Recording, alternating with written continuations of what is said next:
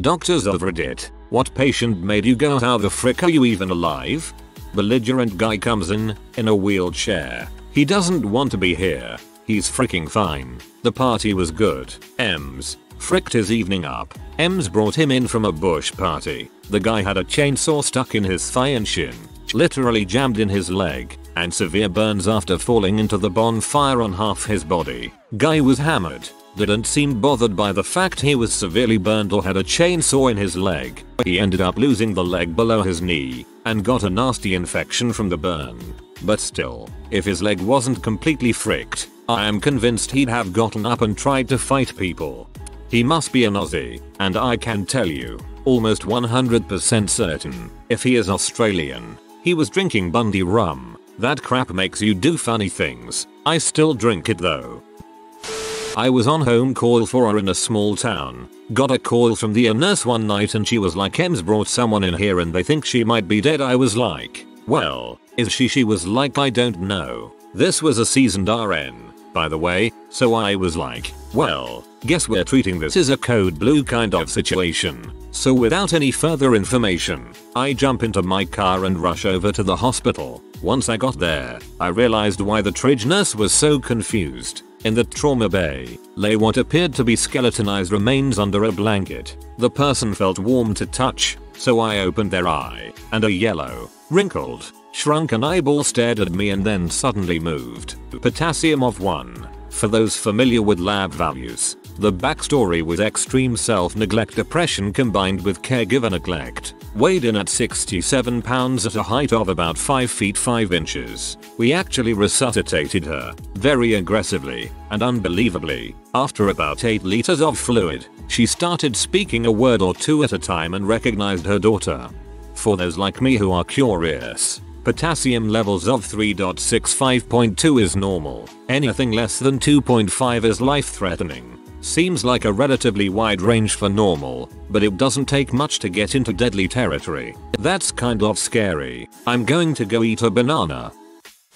Patient here. When I was 2 I was being treated for asthma due to wheezing, labored breathing, etc. One night it got exceptionally bad so my mom took me to the ER. They put me face down to do a CT scan. This was 1990, and when they were done, they turned me back over and I was blue. Had stopped breathing. CT revealed a volleyball-size mass in my chest. Emergency surgery revealed what was supposed to be my twin. It kept growing inside my ribcage and finally had nowhere to go in my toddler body, so it cut off my airway. It had fingernails, hair, appendages, everything but major organs. I made a full recovery. I am a healthy 31-year-old now. Zero asthma. Only remnant of that night is a scar that goes from the center of my chest to the center of my back. Update. Definitely didn't expect this to blow up. Dang. This was a teratoma, so it was never a viable human. What the frick? A couple pictures of me before and after brain surgeries were on the front page around this time last year. The mortality rate for acute subdural hematomas is 50-90%. Of those who live, approximately 20-30% regain any brain functioning. Due to the subdural hematoma, the bleeding in my skull was so severe that I also had cranial herniation. My brain tilted 5 millimeters, causing my brain stem to compress into my spinal cord. That I not only lived, but woke up and recovered well enough to go back to work, get married, travel the world, return to baseline physically is a straight up medical miracle. I'm still in touch with the neurosurgeon who was on call at the hospital that day, and he says the same thing. Bro, I went back through your posts and I'm all choked up. That's amazing. I'm sorry you had to endure something so horrible, but so thankful you could overcome it. Congratulations on your recovery and marriage. I hope things will continue to be positive. Lady in her mid-30s was in the clinic for a 1-week follow-up post-foot amputation. Diabetes. She was admitted straight from the clinic because her blood glucose was 600 mg/dl. Normal is 80/120, and the wound was severely infected. We used super concentrated doses of insulin to bring it back to the 200s. She was on strict diet restrictions and we couldn't figure out how it wouldn't drop any lower than 250. Turns out her kids, teens, had been sneaking giant 64 ounces sodas and candy bars into the hospital, literally 1 week after we chopped her foot off because of uncontrolled diabetes. Not exactly a case of how the frick did you survive that trauma disease, but how the frick do you even function on your own? I know a guy who keeps telling me that he never takes insulin and drinks 40 ounces of dew a day and his diabetes hasn't caused him any problems yet. Same guy also had his foot amputated a few inches above the ankle a year ago. Currently a med student, but was formerly a nurse. While working as a nurse, I had this one patient who was originally from the Congo complaining of right lower abdominal pain, with a subsequent diagnosis of appendicitis. Nothing crazy about that. See it every day. The crazy part was the story he told me next. He said that he didn't think it could be appendicitis, and when I asked him why he told me this, when he was in the Congo, he was out in the bush trying to poach gorillas. Awful. I know. When he developed right lower abdominal pain, nausea, fever, etc. Being out in the bush, far from medical attention, he and his buddy decided the best course of action was to cut open his abdomen with a machete and remove his own freaking appendix. After nearly dying from the surgery, he then went on to nearly die from sepsis over the next several weeks. I assume he was under medical care by this point. Somehow, he manages to overcome nearly impossible odds and survives, and years later immigrated to Canada where he develops appendicitis again. So after hearing this, I was equally amazed as well as skeptical, but he showed me his scar, which I thought was fairly validating. I told his surgeon the story and asked why would he still get appendicitis, and they said he most likely just didn't remove the whole thing. I know this is all hearsay and it is definitely possible it was exaggerated or even entirely fabricated by the patient, but if it's true, it's one of the most badass things I've ever heard and definitely belongs here. Seems possible. There's a cosplayer named Nightmage who was hospitalized for appendicitis twice last year. First surgery was uneventful, but apparently part of his appendix decided to go walkabout only to blow up again a few months later. Not a doctor, but I had a few doctors ask me that. Typically, if you get appendicitis, it'll rupture and sepsis will set in within a day or so. And when that happens, it gets real bad real fast. So I got appendicitis. It freaking hurt so bad, but I didn't know I had appendicitis. I went to the doctor. He couldn't tell what was going on. Though I had compacted stool and wanted me to take stool softeners. So I did. It didn't help. Cause spoiler, it was appendicitis, right? And then a roommate who thinks he knows what he's talking about tells me that it's all in my head and I just need to physically get off the couch and exercise, because he feels much better after he exercises. Okay dude, I can't even get off the couch to use the restroom without almost passing out in pain. He tells me to just play a video game to get my mind off of it. I go to class, grad student at the time. I call the doctor and make another appointment. He doesn't know what's going on. I talk with another doctor, no clue. He thought maybe it's appendicitis, but I didn't have a fever and didn't have a recoil pain. So maybe it was gastrointestinal stuff. So I schedule an appointment, meet with them. All the while I'm going to class and taking the maximum dosage of all pain relievers I can get my hands on. And finally the GI doctor's scan showed that I had appendicitis. Hooray. I go to the nearest and I say, in a totally calm tone, "Hi, my name is," insert name here. So, my doctor said I should probably go to the ER because my appendix burst a while ago and it should probably be taken out or something. Turns out, my appendix burst and I held onto it for 3.5 weeks. I had a dozen doctors come in, and some of them even started by saying, "Hello, my name is Dr. Such and Such, and I heard that you're the guy who has had a burst appendix for nearly a month and you're still alive. I am not on your case, but I just wanted to meet you. How the heck are you still alive? How the heck did you drive yourself here and just waltz into our I got that alien bioengineering upgrade where the abdomen moves around and wall seals off the burst appendix so it doesn't leak everywhere. After my primary care physician learned I had appendicitis and he didn't diagnose it, he retired within the month. It was probably coincidental. It was probably coincidental. Alternatively, he fricked up so badly that he retired out of pure, unadulterated shame. We had a guy with a major aortic dissection one night. From the bedside ultrasound, he looked like he had already bled out. He had some chest pain, but he was alert and oriented, and we were shocked he was even still alive. He absolutely shouldn't have been with how much blood we saw and the size of the dissection. We called the surgeon in, who was really blunt, and explained to the guy he was probably going to die in surgery. He was a young guy, like late 40s. He was on a business trip, and it was completely unexpected. He kept trying to call his wife, but it was like 2 AM and she wasn't answering. He just wanted to talk and tell her goodbye. It was actually pretty devastating to watch. Meanwhile, he's so coherent and alert as if he isn't actively bleeding out and dying. Most patients we would get in the same situation wouldn't be conscious or would already be dead. They swooped him off to surgery before he could contact his wife, and the dude lived. Remembering that story got me through a lot of tough years in the air, because I think it just reminded me that hope and good outcomes are still out there. To clarify some things, late 40s is young for this kind of case to happen. We usually see people dissect in their 70s to 90s. Also, late 40s is a pretty young age to die, especially if you don't have any chronic illnesses. A couple of weeks ago, my ED lost a 30-year-old to COVID-19. A couple of nurses cried because we consider people twice his age still pretty young. This happened when I was still a tech and had only been in the ER for about a year. He was brought in by EMS uncomfortable, but definitely awake and alert. His ECG was normal, and he didn't have any pertinent history, just chronic HTN and a few minor surgeries. But he was hypertensive and really pale, and when we performed an US, we found what looked like a huge volume of blood in the abdomen and a visible intimal tear. We pretty much immediately diagnosed him with AD and had vascular surgery in the room within a few minutes. I followed up on his chart a few days later and found out not only that he was alive, but he was already extubated and able to walk. I'll try to keep sorting through comments. I'm surprised that this isn't as uncommon as I thought. My favorite bit about this story is you called someone in their late 40s a young guy. As feel good as this story is, you've just made a bunch of other random people very happy.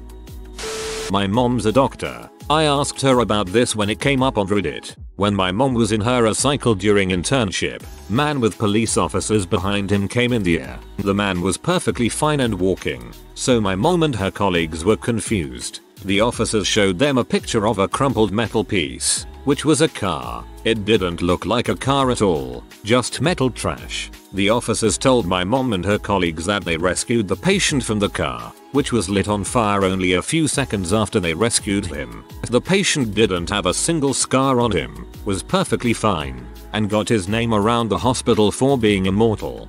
My siblings and I all walked away from a car crash where our hatchback flipped upside down and backwards on the highway. The car was totaled. Ambulance guys couldn't believe we'd walked out of it. Seatbelts save lives. My sister was the patient, but every doctor who's gone through her whole file has had this reaction. When Wen was 9, she fell around 35 feet off a bluff and landed headfirst on bedrock. Shattered every bone in her skull. A very well-known neurosurgeon took a look at her when she was brought in, said sorry, there is absolutely nothing I can do for her. I'd say she had a 10% chance of surviving the night. Say your goodbyes now. 3 weeks in a coma, 3 months in an ICU, 6 months as an inpatient. She's still alive today. She has permanent damage of course, but holy cow, can kids' bodies recover from a lot? Yup, I got hit by a car when I was 4. The driver didn't see me run in front of her car. She knocked me down and kept going. I was dragged under the car and scraped on the pavement, so much so that half the hair on my head was torn off. Driver didn't stop until she ran over my shoulder. I was in a coma for 10 days. My dad is 87. He had prostate, liver, bowel, colon and skin cancer. For the skin cancer he had lots of reconstructive surgeries. His whole tibia region and the back of his hands. Every year he has to have at least one skin lesion removed. He had a couple of heart attacks and then a 6-fold bypass surgery. He also had a big pneumonia, a huge abscess and a small stroke. His doctor wants to see him every 6 months. I think just to be amazed that he's still walking around. If I were a doctor or scientist frick every 6 months, I'd want to see this guy weekly so I could study him and give other people his immortality. I'm a psychologist. not an MD or do, but I work at a psychiatric hospital. Anyway, one of my patients a few weeks ago was a 15-year-old boy who was regularly neglected as an infant by his mother, who was an addict. When he was around 5 years old, his mom pimped him out to men for fricking in return for drugs. When he was 9, his stepfather gave him a skull fracture after beating him with a wrench. When he was 14, the same man shot him with a pistol for talking back. He's in foster care at the moment and suffers from CPTSD and depression. But he's the sweetest boy I ever met. I wish him the absolute best in life going forward. He deserves it. Something similar happened to my old boss nephew. She took custody of him from her drug addict sister. Poor kid was very sweet, but I felt bad for him. We had one of these at an eye doctor's office of all places. Patient was complaining about how her new glasses weren't working, so the doctor took her in back to check to see if the prescription needed tweaking. The doctor came up with a completely different prescription. Patient was overweight but claimed she was not diabetic. The doctor convinced her to let us take a blood sugar measurement with a staff member's personal glucose meter. All the meter displayed was high. With some arguing, we were able to get her to go to the local hospital right away. I don't remember what her blood sugar level was, but I remember it was the hospital's high score for a while. She should not have been conscious, let alone functioning normally. All the meter displayed was high. What a friendly meter. A guy, now passed away, who had incurable lung cancer from Agent Orange exposure during infantry service in Vietnam, and his wife had recently died. Cancer. Wife died. Guy was pretty positive, glass half full about chemo, considering the double whammy. Asked him how he managed to keep it on the positive. He said he was returning to base with just days left on his enlistment. Rookie pilot has a mechanical failure of some sorts in their Huey. They are going down, and not the controlled kind of landing either. He assumes he is about to die. Says everything got real slow, real bright, and a sense of acceptance and peace washed over him. Rookie pulls one out at the last moment. Lands a bird with no casualties. Patient told me he felt he should have died that day, and every single day since was a complete gift. Maybe being alive has a lot to do with attitude. I believe it. My uncle survived 3 ambushes in Vietnam. He's a real believer in faith and God because of it. My dad was there too, him not so much. I was in the military myself and deployed 2 times, and I seen some combat, and I guess it's how close you come and your outlook on life. My mother. We used to live in East Texas, and my mom had this lady come in and had a huge infected wound in her leg. Like massive to the point they might have to amputate, and she had asked her why she waited so long before coming in when it was obviously festering. Well, turns out this woman was letting her dogs lick it clean because their mouths are clean, and she was soaking it in Dr. Pepper because doctor had her thinking it would help. Needless to say, my mother looked at her like a deer in the headlights when she said that. Talked to my mother, she also said there was a couple canine teeth in it because the lady had an old dog. My friend in nursing school was in charge of checking in and out a habitual patient that also was seen by a full nurse and doctor. On checkout, she noticed a bandage on the guy. Oh, that's for my hole. The guy had an open sore that kept getting bigger and bigger, and he had stuffed 3 t-shirt in it. He had been having repeated health problems, and they just listened to his lungs. Would give him an antibiotic and treating him. Yay. I've seen this before. Had a poor woman that had a wound on her back that was so bad, you could see her spine. I was so happy when she finally passed. Her family had been keeping her alive as long as possible to collect her social security checks. Obligatory, not a doctor. I'm a funeral director, and I received the body of a 90-something man. I could tell he had been sick for quite some time just by looking at his face. Another funeral director did the embalming, so I hadn't seen the rest of his body. Seeing that he was so old and just looked sick, I was surprised when I met with his daughter and she inquired about an autopsy. I asked her my usual questions and discovered that this man, for 40+ years, had unregulated diabetes. He was shot on 3 different occasions in his life. He had a history of strokes, bed sores, deep ones, in and out of the hospital for sepsis, pneumonia, heavy smoker, heavier drinker, suffered a major heart attack just days before. His vision was going and he couldn't keep himself awake, horrible jaundice, cirrhosis, had an infected kidney removed, on and on. I don't think this man lived one healthy day in the last 20 years. I asked the daughter, so, you want an autopsy because? She tells me that her father was not an ill man and it was not his time to go. She's furious I even questioned her request. I'm baffled that this man lived for 90 plus years. The denial people can experience in hand with grief is astounding. I was expecting the guy to wake up at some point somehow. 2 patients that give me faith in what medicine can do when I think about it, both quite young to be so sick. First was a woman who was very pregnant and some genius doc agreed to put her under twilight anesthesia for an elective procedure that definitely could have waited. Went into labor while she was under and from there had everything go wrong, ended up in cardiac arrest. Was transported to my hospital and put on VAECMO. She was in rough shape when I saw her first. Most people in her condition don't make it. I ended up seeing her a month later walk into my OP clinic and I got the creepiest feeling. It was like seeing a ghost. She was fine, not like most people who come out of the ICU after that kind of stay. The second was a young guy who bled out in the ICU of a sudden hemorrhage. He was pulseless for an hour. Without going into a bunch of details, he required several procedures after that which were risky on their own. It took weeks for him to reboot but eventually he was responding to stimuli. After a couple months he walked out of the hospital.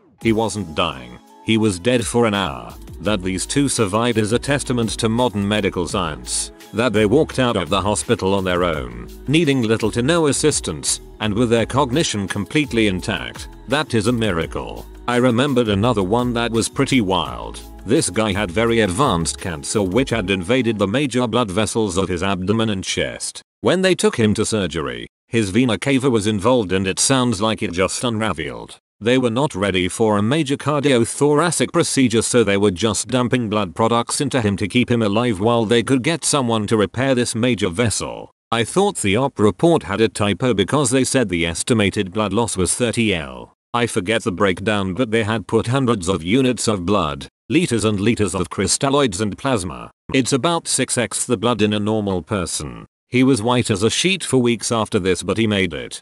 Holy crap. 6 large adults worth of blood. I wonder how many different people's blood ended up in him at one time. Quick calculations say it could have been 90 individuals' donations worth, give or take. I'm a hospital medic and my first serious trauma was a guy that got shot in the neck. Somehow it missed everything important and went right through. Minimal bleeding, no C-spine damage. Just a hole through his neck that didn't pierce his esophagus, trachea, or any major vein or artery. Dude was just chilling in the room. And then 2 weeks ago we had a gunshot that would not have made it to the local trauma center. Hit his femoral vein but was still gushing blood. One nurse stuck her finger in the hole and it stopped the bleeding. And I found a second wound in his chest. No bleeding at all. It just looked like a weird indentation. We couldn't even tell it was a gunshot at first. And I stuck an IV adhesive sticker over it to vent it and prevent a collapsed lung. The guy's blood pressure was in the toilet and wasn't even able to read on the machine. We needed a manual check. By the time we got him sort of stable and with decent vitals, and got a surgery team in early, we were drenched in this guy's blood. Pretty sure most of what was flowing through him was saline and other people's blood. He survived though. We also had one woman whose entire abdomen was fully open under her belly, and everything in her was horribly infected. We basically told her we can't stop that much infection and she opted for hospice care. She was in so much pain I don't know how her family even got her to the air. I lifted up a gust to look underneath since I was the first in the room to assess, and I was hit one of the most rancid smells I've ever experienced. Literally everything from the waist up was infected. There were some unnatural fluids draining right out of the completely open bottom of her stomach. I mean it when I say you could just lift it up and look right inside. If you are new to the channel, you can subscribe. I publish new videos every day. Until then, check another video.